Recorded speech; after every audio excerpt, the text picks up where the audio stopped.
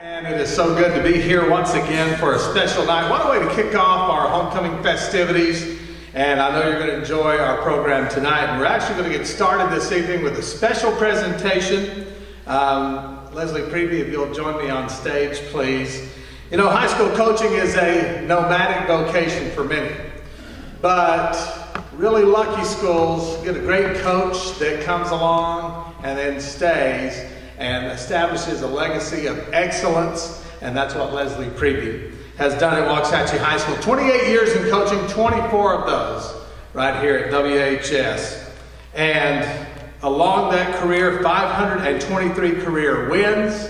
Her teams were perennial playoff teams, of course, in the year 2000. We made our first trip to state with the girls basketball team, got all the way to the state championship game, and then 2006. And many of you were right there with us, and everybody going crazy when that girls team won that state title in that special season, which, by the way, that team and Coach Prevey were inducted to this Athletic Hall of Fame just a few years ago in recognition of that honor. I'll say this, and I've said it publicly and privately, that I was able to witness those 24 years. They went by awful fast, didn't they? Very few coaches consistently got the best out of their players in any sport like Leslie Prevey did with the Lady Indians. We were so blessed and fortunate to have her here for a very quick 24 years. And our Athletic Hall of Fame, upon her retirement, has decided we would like to make a special recognition. I told her we'll be inducting her here, I feel very certain, before long. But we want to make a special presentation upon your retirement. Just for your years of excellence. Thank you so much, Leslie. And I think the only thing you can say that makes us any happier is if you decided maybe you'd come out of retirement at some point and decide to do more. Leslie Prevey, thank you so much.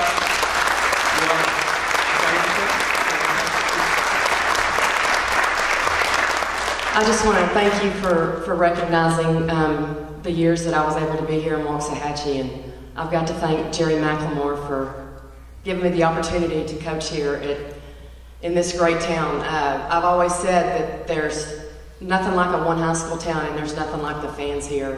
And I just feel truly blessed from the bottom of my heart to have been able to be here that long. Thank you.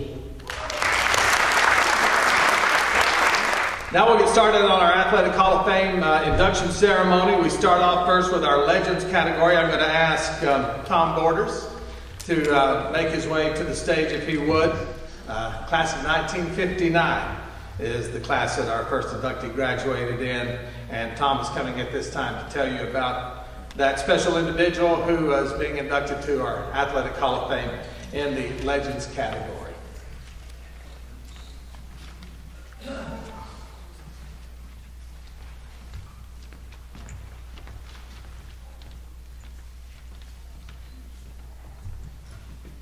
It's my pleasure to put the name of Margaret Howell Jr. into the Legends category for the WHS Athletics Hall of Fame. Margaret was a champion of mind, body, and spirit. For those of us who knew him, that was very much aware, very, very quickly, how he fit into everything in Waxahachie. He was an incredible athlete, but also a great student, and he was also a minister like his father. And one of the very first sermons that I remember Margaret preaching, he couldn't have been more than maybe 16. And the title of the sermon was How to Live a Happy Life. And it was based around a three-letter word, J-O-Y, joy. Those letters stood for Jesus, others, and yourself. That has stuck with me for many, many years, and a lot of other people, I'm sure, that heard that, take that with them every step they take. And I thank Margaret for those memories. He was not perfect, nor was I. When his sophomore year, when he moved from Temple to Waxahachie, we had a first period Latin class. We always had an assignment to interpret, 2 or 3 pages of Latin. Second period, we had study hall. It had mandatory roll call at the start of study hall. Then you were free to go into the library. Well, we did that, and the librarian at that time was Miss Esther Bryant, who happened to have taught Latin for about 40 years before she became the librarian. And she never did figure this out, but we would split the assignment and say, Miss Bryant, I'm having trouble. Well, she would do our homework for us in just a matter of a few minutes. We got by with that for that whole year. Well, the district superintendent of the Methodist Church, Parsonage, was right by the high school. And Margaret and I would sneak out. I don't know how many times we did this, and I'm sure God has long since forgiven us. I did check with legal counsel before deciding to say anything about this. Statute of limitations expired long ago. But we went to his mother's kitchen and got a great little dessert, got back in time for our third period class. Not once did we get caught. How, I don't know. I think it was because he was a man of the cloth, came out of a family of ministers, you know, that sort of thing. But the crowning moment, I think, was the first championship sports team that Waxahachie had in 1958. We were juniors. Well, Coach Williams knew Margaret and me well enough to not trust either one of us. And when we got to Austin, he had us swimming with him. Well, we didn't mind that. We loved Coach Williams. He was a great guy, great leader. And I was late getting back to the hotel that afternoon. I was about 5 after 1. And Margaret was laying on his bed crying. I said, Margaret, what is wrong with you? He said, you're being benched because you're late from curfew, and I've got to start in your place. And I'm scared to death. Well, he started. We beat Hereford in the semifinals, playing South San Antonio for the finals. Well, I got in three quick fouls there fairly early in the game, and Margaret came off the bench to sub me, and in less than 4 minutes, he scored 12 points. And that was the spark and impetus that our team needed to put those guys aside. We beat them by 20 and won our first state championship. And Margaret is totally, so I know he's hearing every word of this, and we miss him. He was a wonderful person. And to accept his honor, I'm going to ask his sister, Ruth Robbins, to come join me in honor of your younger brother, who was a wonderful person, and God knows we love him. But I would like to say a few things about my hero. Margaret was an incredibly beautiful person. He was such a beacon of light in my life. And although we only had him on earth for 19 years, he taught us so much about life, about faith, about courage, about love. And I just wanted to give you a little bit of insight into his life. He loved sports. He played football, basketball, baseball, ran track, and he was a competitor. But most of all, he loved his teammates and he loved his coaches. And I just wanted to give you a couple of examples of that love. First of all, during football season, the sports writer for the Waxahachie Daily Light was Ken Flagler. Is anybody here old enough to remember Ken? Anyway, one day Ken came to my daddy's office at the parsonage and said, Brother Howell, I just had to come and tell you something extraordinary about your son. And so Daddy's ears perked up, and this is the story that Ken Flagler told my daddy. Margaret came to see me, and he said, Mr. Flagler, I really appreciate all the nice things you have written about me in the newspaper, but he said, I couldn't do anything without my teammates, and I would appreciate it if you would write less about me and more about my teammates that deserve the credit. Ken Flagler said, he was still in shock, he said, I had to come tell you this because I've never seen anything like this before. But Margaret loved his teammates, and he wanted them to get the credit that they deserved. Then, 1958, Waxahachie Indians basketball team, need I say more? But that was the most thrilling season. I'm 80 years old, and I still get goosebumps whenever I think about that season, that tournament in Austin and that Sunday afternoon celebration at the old high school gym. But I want to tell you about something that happened Sunday morning while the team was still in Austin. Tommy and Magger and Mr. Williams roomed together. Now, don't you know that was an interesting situation?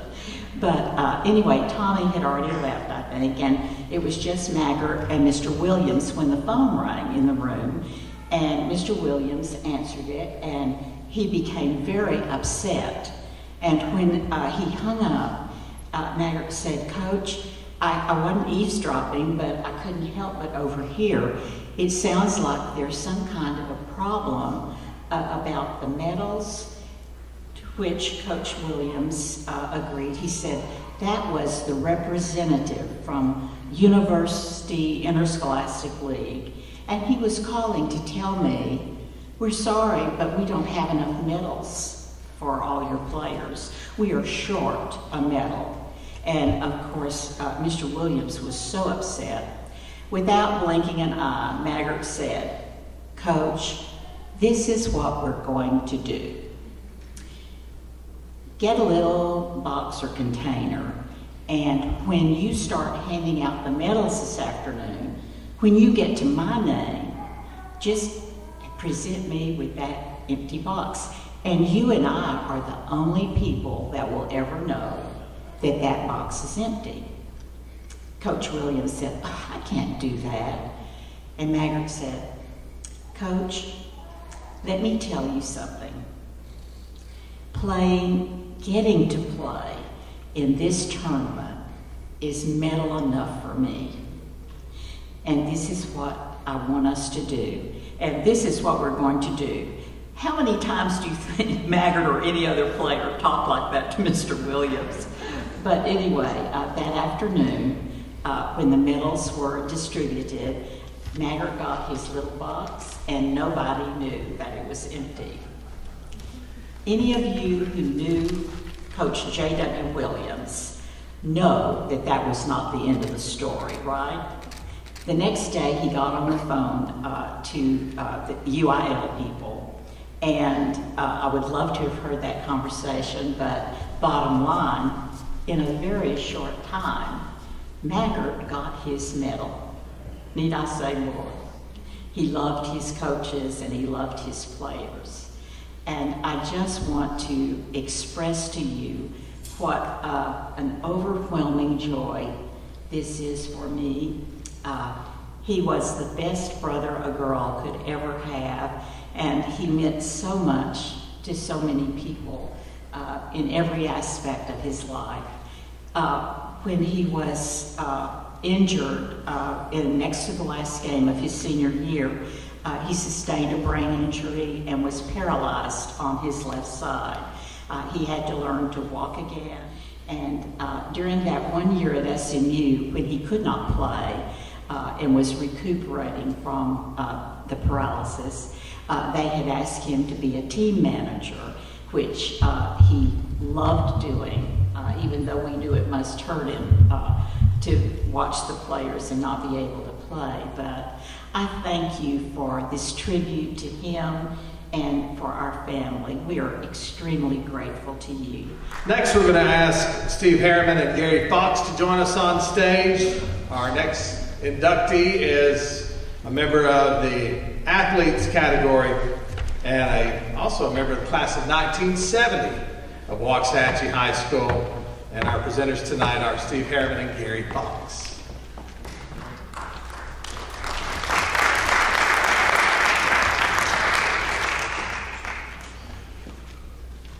Hope everybody's doing good this afternoon, and it's an honor to be here to be able to say something about Phil Turner, one of the finest athletes that Waxahachie's ever known in all things, especially baseball. And I know you can read, but let me read this to you real quick, because sometimes this doesn't ever get out. And it says, Phil Turner. Phil was a 3-year letterman at Waxahachie High School in basketball and baseball. In his junior year in basketball, 68-69, Phil was co-captain of the team and chosen for the second team.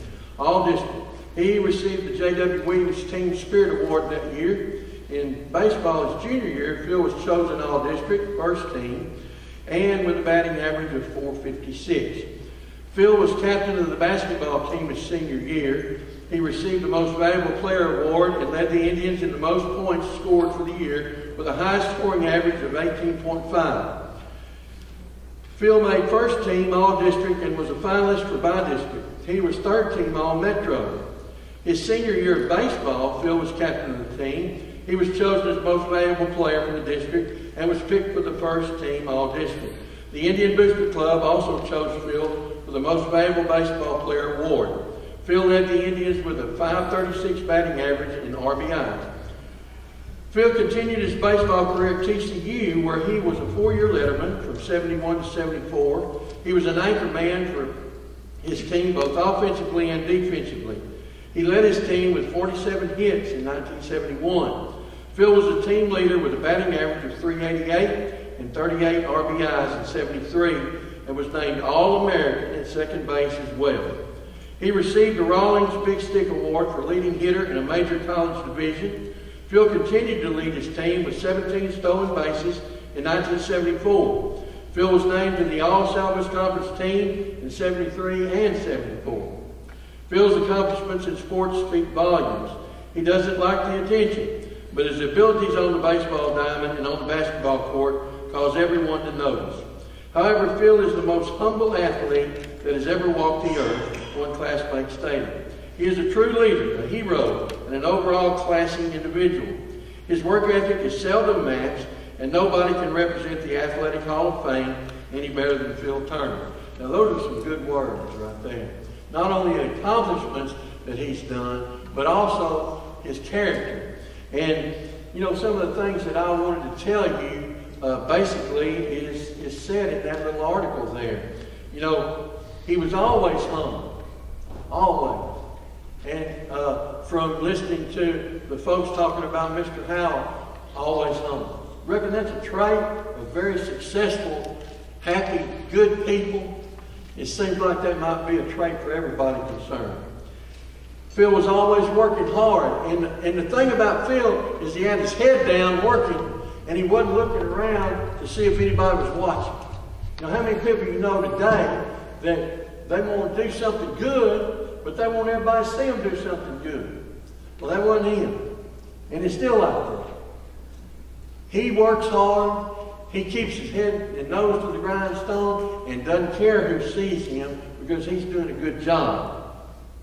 And one thing that I wanted to add is he has a happy spirit. You know, he's always smiling. He's very bashful acting. And he is for the most part.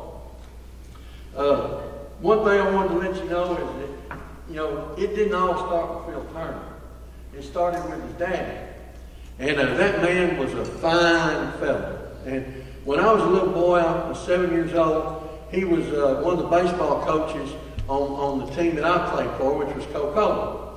And his dad worked for Coca-Cola. And after every game, you know, he would be there with a case of Cokes for everybody to drink on our team. So we were special to get to play for Coca-Cola because we got something to drink after all the games.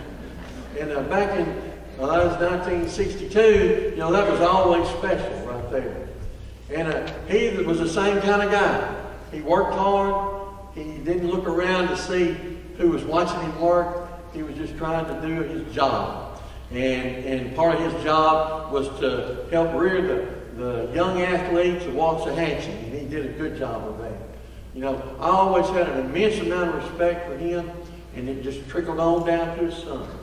And speaking of the lady spoke of heaven a while ago, you know, I guarantee his dad and mom are looking down, happy, because they've got two good sons. Now, you know, I can talk just as long about Mike Turner, but, you know, this is Phil's night. We're going to put him aside. This is Phil's night. But both fine people.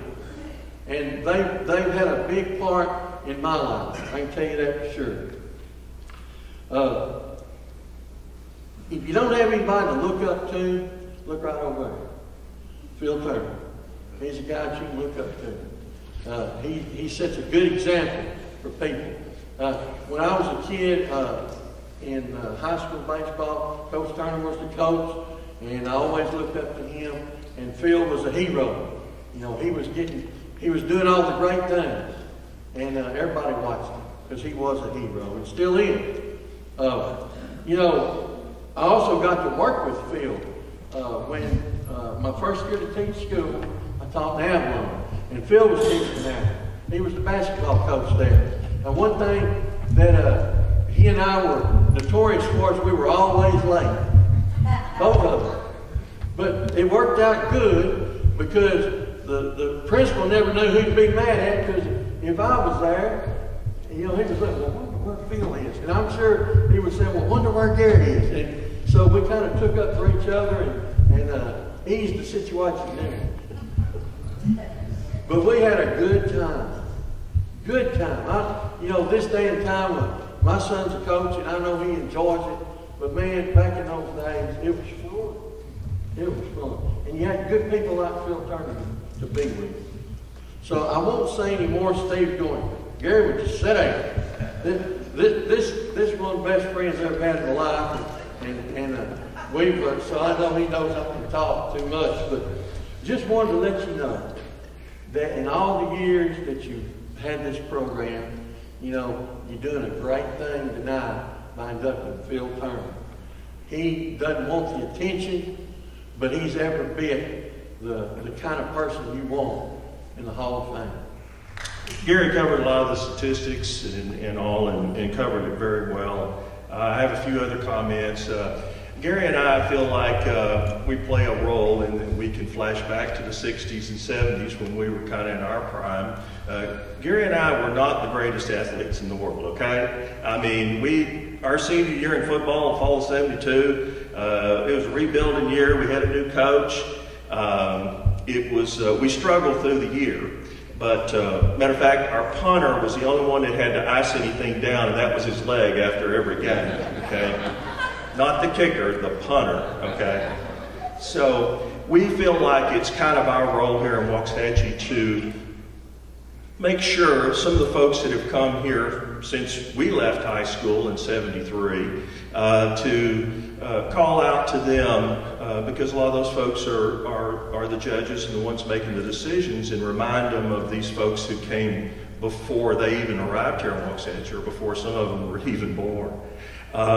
Gary has a saying. He calls us the Porter Wagner of Waxahachie. Okay, what he means by that is we didn't have much talent, but we knew how to discover talent. Okay, so, you know, because Porter Wagner discovered Mel Tillis and Marty Stewart and that little girl with the thin waist and big hair. So I doubt when you left your homes tonight and came up here, you would think, well, Phil Turner's going to be compared to Dolly Parton. Okay, but that's kind of the role that we feel like we play. Let's talk about the first time I heard Phil's name. I was in Farm League down at Thomas Robinette Park, and I was playing second base, which is the worst position in the world. You had to work too hard there. Of course, that's what Phil played. And we heard about this guy pitching for Coca-Cola up in the Little League. And he said, man, he'll wrap that curve around your neck. And he has a 12-6 curve. And of course, we tend to exaggerate a little bit back in Farm League at Thomas Robinette Park. But as it turns out, that was the first time I heard Phil's name. A lot of the comments tonight I'm going to make quickly are about basketball. He had a great basketball career. And a lot of those comments are due to the conversations that Coach Rick Blythe and I've had over the last few years, talking about who were the guys of the past that we watched and he enjoyed coaching. And Phil was certainly one of those. Phil, between '68 and 1980, maybe along with David Jacobs, those are two of the best guards that played for Waxahachie High in the basketball gym, and they performed really well. During the 2 years that Phil played point guard for Coach Blythe, he combined both of those years. Of course, he was, as Gary said, he was, I think, second team his junior year, first team his senior year. Those points, almost 20 points a game. But between the 2 years, Phil was the point guard for 44 wins for Coach Blythe's team. And Coach Blythe likes to tell the story, and of course I can remember it too. One of the pleasant memories that my parents and I sometimes talk about is going in 1970 to Moody Coliseum. Waxahachie had won the North Zone, Corsicana had won the South Zone. They were playing, they were reviving that old rivalry. This is 1970, and Phil was phenomenal in that game. And one of the things he could do, he could drive that lane so effectively.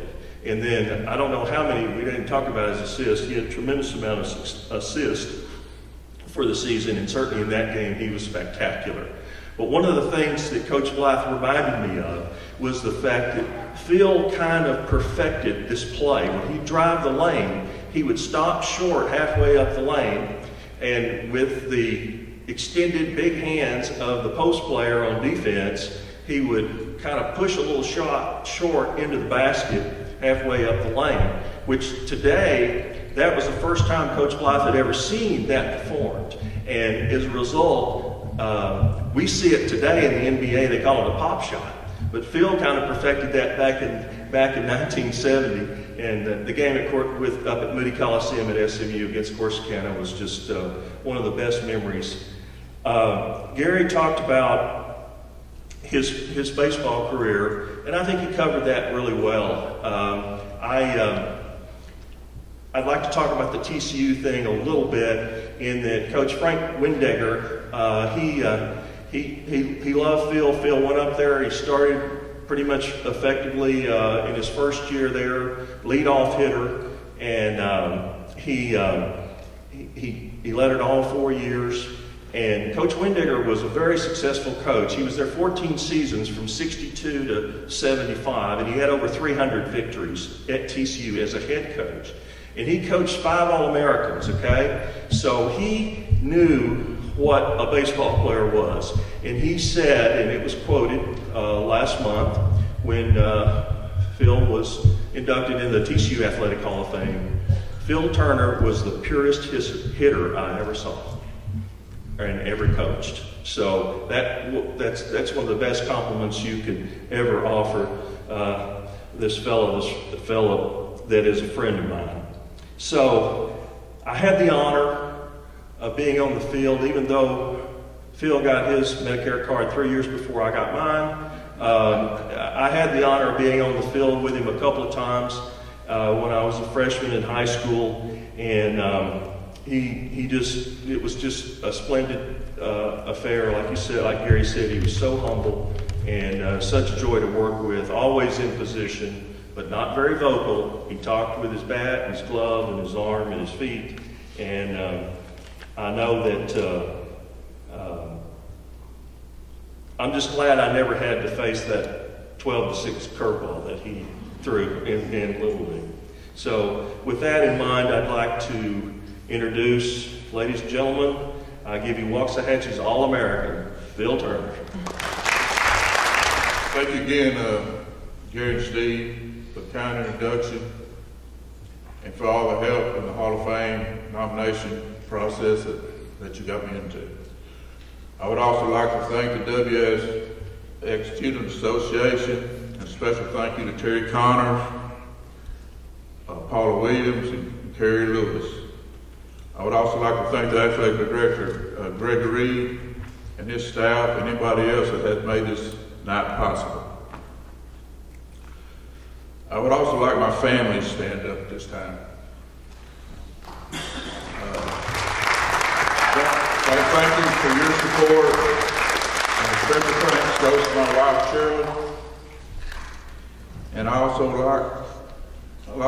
like to thank everybody else that's been here tonight. There are many people that are responsible for me standing here tonight. Role models, mentors, teachers, classmates, and teammates, coaches, and most of all, my parents. Without their total support through many years, this night would not have been possible. I would also like to thank my teammates. Without their support, both on the court and field and off, this honor is as much as theirs is mine.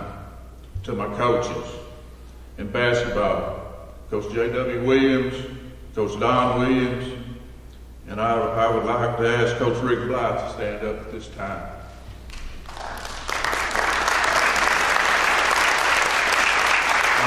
I know you're going through some health problems, and I thank you very much for being here tonight. Thank you for making me a better basketball player under your guidance. And I also believe if we started pressing a little earlier, that we would beat Carthage in our own playoff game. Thanks again for everything. I guess I'll say the best for last, my baseball coach. Thanks for being a great baseball coach, mentor, and brother. Without your leadership, both on and off the field, this honor would not have been possible tonight. Thank you again.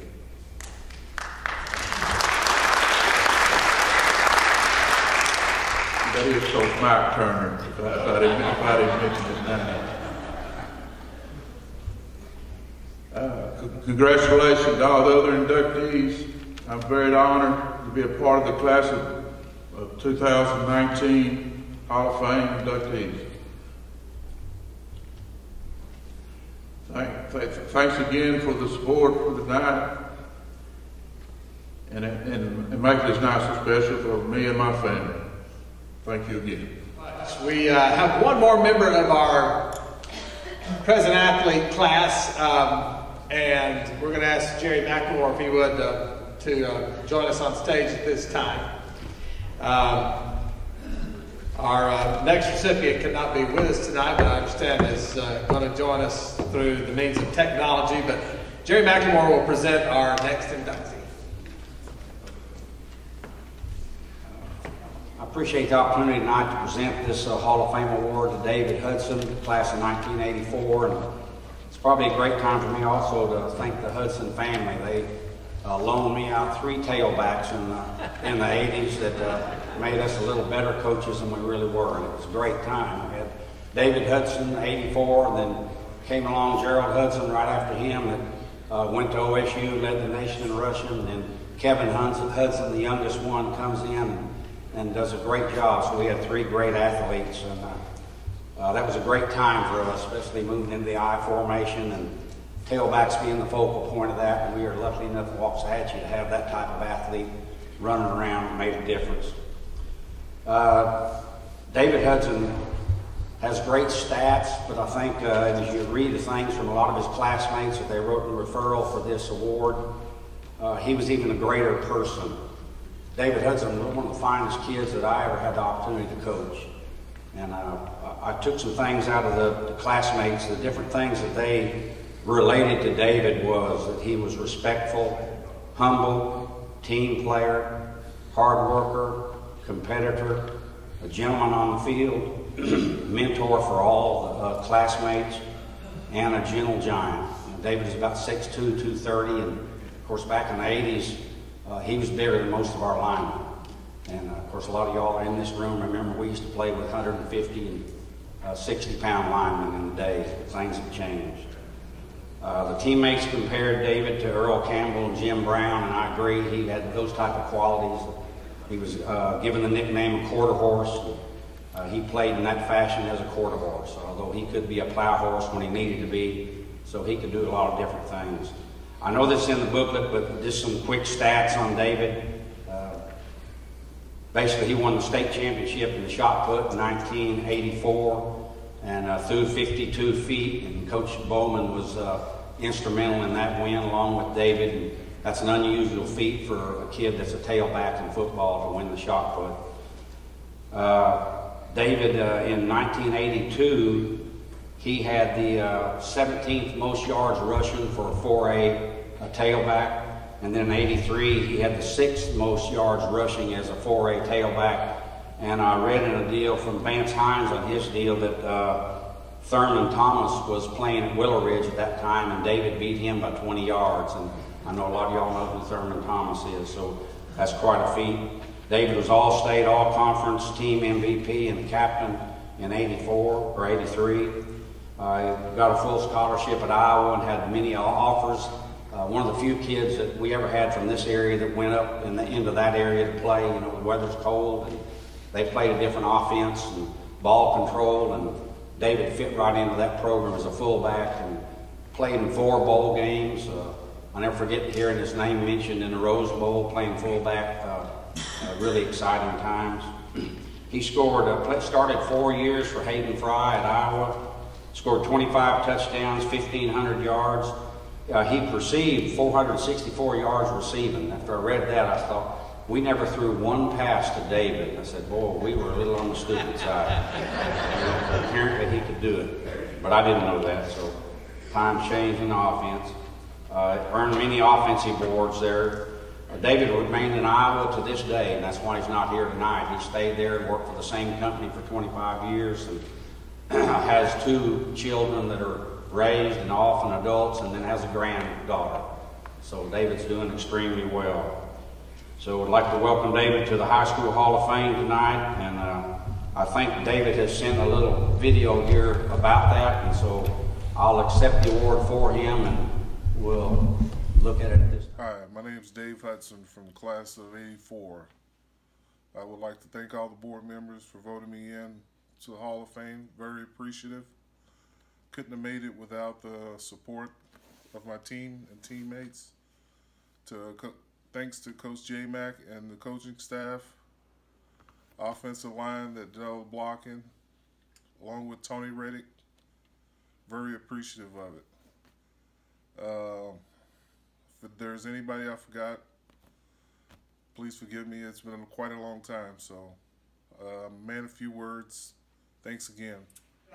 Make it to our friends category next on our Hall of Fame induction ceremony. Just inductee who also happens to have been a member of the class of 1963 at Waxahachie High School, and Chris will tell you more about our next inductee. Hey there, thank you. First of all, I do want to say thank you to the Ex-Students Association for this, for the honor, and thank you to Brian Zettler. I believe he's the one that actually submitted the form shortly after Mom died to get her in this in the hall. So thank you. In the program, it refers to Mom as a fanatic, and that's truly what she was. She was a Waxahachie athletic fanatic. So much so that pretty much at basketball games, Dad refused to sit with her. He would have to sit a few rows back and over because whenever Mom would raise the ire at the officials, he'd want to be around to get that as well. So, but seriously, thank you guys. Of course, Mom's not here physically; she is here in spirit. If she were here, she would have the biggest smile on her face for this honor. So, thank you guys. I want to bring in my sister Tracy to say a few words too about Mom. So, thank you very much.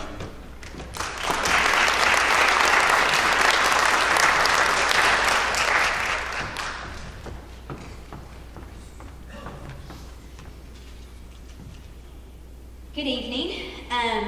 Like you said, this is just such an honor for Peggy to be inducted into the Hall of Fame. She continued to support the Indians even after she graduated. I know she would have been so happy to be here to actually accept this award. Peggy has watched and supported many athletes at the high school, young men, young women, and many great coaches as well. Okay. She also supported them even as they went off to college. I remember her loading up the Suburban. We would drive to Waco and watch Jeff Stearns play basketball. And Jeff Wallace was on the team too. And so, but we would load his mother up, Exie May, we'd go over there and pick her up. She would get in that Suburban, we'd take her to Waco for the game. We went to several games. We went to We had many road trips down to Austin, watched many basketball games, volleyball games, baseball, can't forget baseball. She just enjoyed it. She loved meeting these guys and these girls, and she just opened her heart and her home to them. She would cook Sunday dinners and invite them over. She would go pick them up on Sunday afternoon and say, come on, you're coming to my house. I'm going to fix lunch, and you're going to eat lunch and talk about the game or whatever. So she just loved it. And I'm so glad she did, because she gave me the love for sports. And to this day, I still love sports. I love going to the games. I love seeing the young kids. So it's just a blessing. It is sad that she's not here tonight, but I know that she's watching in heaven and she's smiling down. So my family and I would like to thank I know that I would like to thank Brian Zettler and the Ex-Students Association for voting Peggy into the Hall of Fame.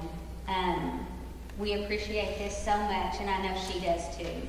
One of the things that makes Waxahachie Athletics special is the folks who do continue to support the teams even after their kids are out of school. And I remember many a time after a ball game that Peggy would come up and catch us as we were leaving the ballpark and said, did y'all tell everybody what a horrible call that was? And BJ would just be standing behind her shaking his head. No, but you could count on them being there, and that certainly is why Peggy is so deserving of this induction ceremony tonight, her place in the Athletic Hall of Fame. Next up on our Friends category induction ceremony, Terry Connor comes to make a presentation, a gentleman that certainly was instrumental in a lot of young lives in Waxahachie. He was also a member of the class of 1938. Terry? And before I start with what I want to say about our next honoree, it's about time. It's been a long time coming for this inductee. Should have been in a long time ago. James Hosford. It sounds a little unusual. And the reason being is everybody knew him as Buddy Hosford. If you grew up in Waxahachie in the 50s, 60s, and 70s and played sports as a youth, played high school sports, walked his mail route with him, even sat on Coke boxes at Roy Klopp's and ate hamburgers with him. Buddy is probably one of the first names that comes to mind to everybody when you talk and think of terms in Friends of Athletics in Waxahachie High School. He was always there to help. He was there for helping the youth of the community. If you didn't have proper equipment, Buddy made sure of it. If you needed the money to join the teams, Buddy was there to help. Although he and his wife Gwen did not have any children of their own, it can be argued that they had hundreds of kids. They took kids on summer trips after our Little League season. They just supported all those young athletes.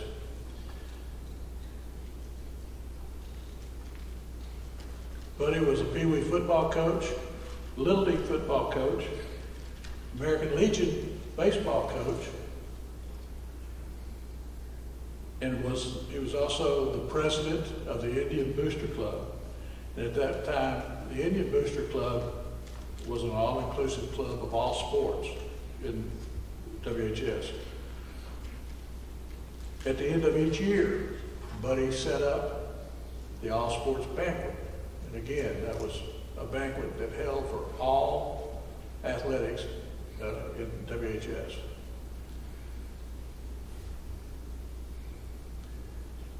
Every child, many adults looked up to Buddy for his leadership and guidance. He led by example. Never once did I hear a cross word come from him in any situation. Buddy was a role model's model. I want to share with you some of the things that some of the people that wrote in to nominate Buddy for this, from some of his kids. One writes, "You can't mention friend of athletics in Waxahachie without including Buddy Hosford. Buddy was not only a great coach, but was even a greater role model." There's that word again. Another writes, "Buddy Hosford was one of those role models, again, and community leaders who lived the best life of example and virtue. Buddy should be inducted because of his devotion to all athletic programs in Waxahachie.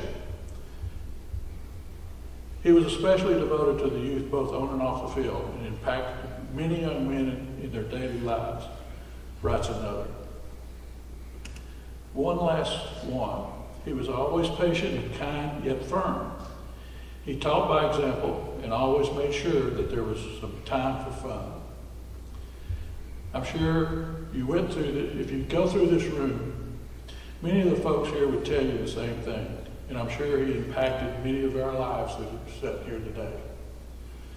I could go on and on and on, but I'm not Mr. Fox.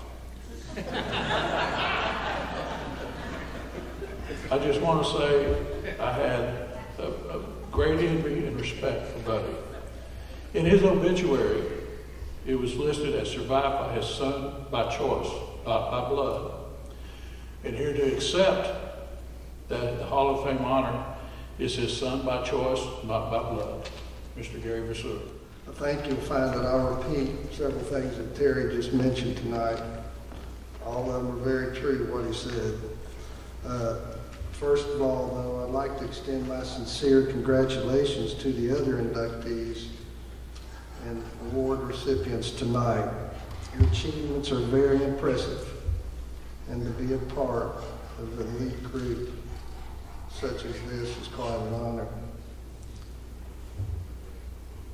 I would also like to thank all of my former classmates, many of which are here tonight, along with several other individuals from other classes that were greatly influenced by Buddy and who wrote letters and sent emails to help promote him for this special award.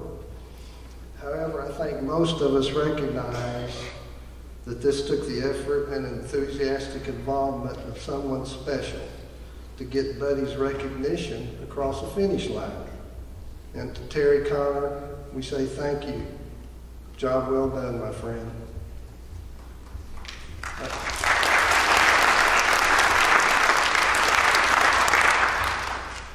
I'd like to add that this was not the first attempt to have Buddy inducted as a friend to the Athletic Hall of Fame. Steve Harriman was one of Buddy's favorites during Steve's Little League years and all the way through high school. Steve knows as much or more than anyone about how deserving Buddy is of this award. Shortly after Buddy's death in 2014, Steve wrote a wonderful, lengthy, in-depth letter of recommendation describing Buddy's involvement and generosity with the youth of Waxahachie. Unfortunately, he was not chosen for this award at that time. I know this is a happy night for you, Steve, although it took a little bit longer than we had hoped. And while I'm at it, I'd also like to briefly mention a letter to the editor that was written by Glenn Perryman, also shortly after Buddy's death. Glenn, I don't know if you're here tonight, but you did an excellent job with your heartfelt comments about Buddy. The last sentence that Glenn wrote in that letter was very special.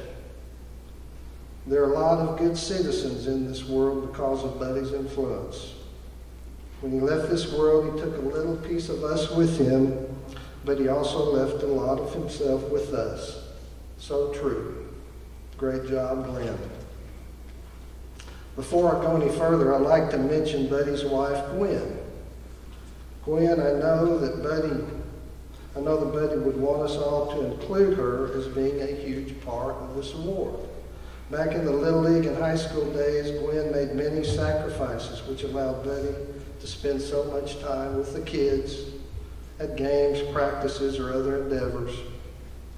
But she was always supporting him and the players and took part in most of the baseball, football, and other functions. She really enjoyed watching the kids play and was one of our most enthusiastic supporters. Buddy and Gwen were a team, married 50 years, and I hope we all agree that Gwen is very deserving as a co-recipient of this award. Now I would like to briefly acknowledge that, although most of us here knew Buddy very well, there are some here tonight that did not know him. So I'd like to mention just a few things that to hopefully give you a better understanding as to why this man was so special and loved by so many people and so deserving of this award. Buddy was born November 13th, 1920 in Sterrett, and attended Waxahachie High School and then Trinity University, where he excelled in football, and later at SMU. He was employed as a postal carrier in Waxahachie and later a rural carrier in Red Oak until his retirement. He belonged to the Lions Club, which sponsored the Little League and Pee Wee football teams, which he coached or managed for approximately 20 years. He also helped establish the punt, pass, and kick programs in Waxahachie, along with the Junior Olympics. I think that most of the kids that grew up with Buddy first met him when we were fortunate enough to be picked to be on his Little League or Pee Wee football teams. We learned very quickly that being a part of his team required a commitment. And there were consequences if you did not follow his rules. We learned also that Buddy was a fierce competitor. But as a coach, he taught us to always display good character and practice good sportsmanship. He was constantly teaching and never accepted a slacker. He was a perfectionist in a lot of ways and demanding as a coach, but his competitive nature and temperament, and he was tempered with a tremendous patience and a down-to-earth, humble style with a very special sense of humor and a quick wit that enabled him to connect with kids. I'd like to list just a few of the memories that most of us players probably think about. I know that I do still, when reminiscing about being on Buddy's team back then. Being treated to a cold mug of root beer on a summer night after a Little League game, which sometimes included a hamburger after a big win. It was paid for by Buddy, of course. Summer trips to Austin, San Antonio, Carlsbad Caverns, and the Astrodome. Also Roaring River, Missouri one year when one of our teammates, Pete Condick was his name, moved to Roaring River, Missouri, and so the team loaded up and went to see him. Pretty special. Frequent trips to Glen Rose to swim in the river or the big pool at the cabins where we stayed overnight. Riding home after games and practices in the back of Buddy's pickup or fighting for a spot up front in the cab. He would gladly give everyone a ride, even if the parents were at the game. And of course, walking the mail route.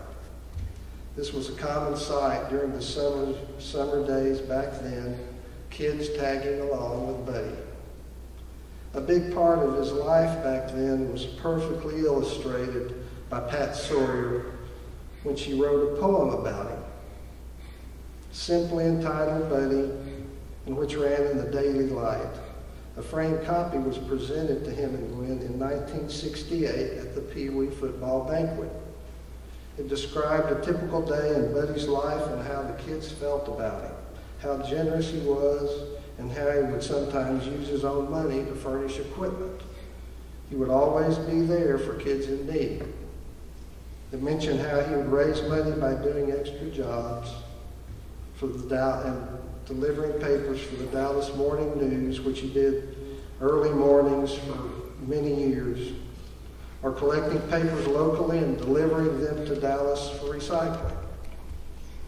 I considered the poem so special that I included it on the memorial program at Buddy's funeral. Thank you, Mrs. Sawyer. I feel sure that your poem had more of an impact than you could have ever imagined.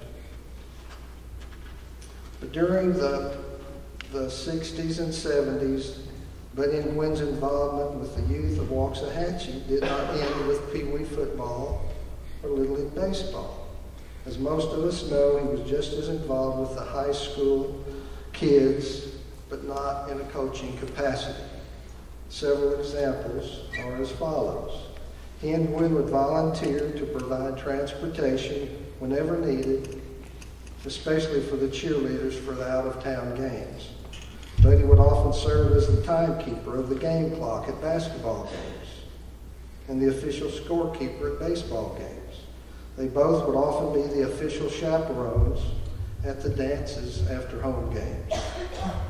Buddy would be responsible for building and guarding the annual bonfire at homecoming each year, hauling tables and chairs like Terry mentioned, and setting them up in the annual athletic and other banquets, attending every football, basketball, or baseball game played, along with volunteering at every opportunity.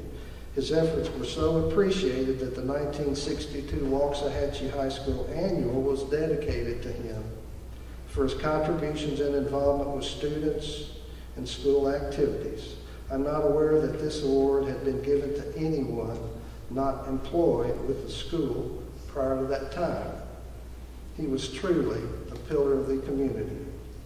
Some of the other awards and leadership roles during those years include State Chairman of the American Legion in 1977, and during the association with the American Legion, he was responsible for bringing 4 state tournaments to Waxahachie. He was selected as Outstanding Legionnaire of the local post in 1968. He and Gwen were named Outstanding Citizens of Waxahachie by the local Chamber of Commerce in 1964. He was twice named Indian Booster of the Year. In 1971, he was honored for his work by Pee Wee commissioners. But he was so many things to so many people. But if asked to describe him in 2 words, I would probably say proud American. He was truly a patriot.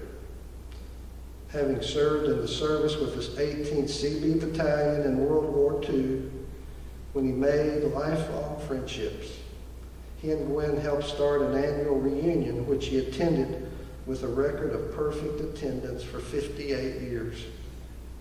I attended several of these and was always inspired by the character of these veterans and how they all had such deep respect for one another. When it was time to say goodbye, it was pretty obvious to me who the favorite was, as there were not many who said goodbye to Buddy who could keep from tearing up as they hugged each other and shared their farewells. As most of us know, Buddy had many endearing characteristics and will always be remembered for his kindness, generosity, work ethic, which was second to none, and special sense of humor. But most of all, his most impressive trait to me was his humble nature. He spent most of his life working tirelessly for the benefit of others, the first to promote someone else, but the last to accept any thanks or recognition in return. He was undeniably the best that he could be day in and day out, while every minute being the ideal role model and providing the perfect example to kids like me every step of the way. He was a true Southern gentleman with tremendous integrity and a finer man I'll never know. On a personal note, I thank the good Lord many times for this man's personal attention to me. But it was not only my good fortune, but the entire community's when he decided early in life to share with us his most valuable and treasured possession, his time. It is such an honor for me to be here tonight to receive this award as a friend of athletics.